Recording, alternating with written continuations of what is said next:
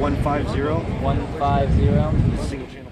The 37th Airlift Squadron recently flew a joint training mission with the 173rd Infantry Brigade Combat Team and international partners to hone aerial jumping techniques.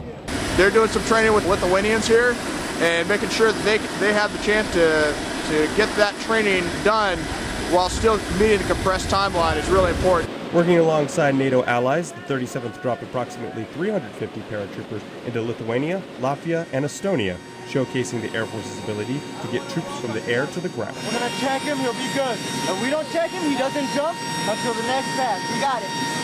We're building those relationships, and we're also getting these guys the quality of training they need, putting them in a location where they need to be.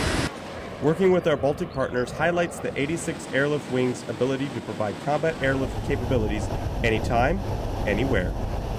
Senior Airman Nicholas Crisp, Northeastern Europe.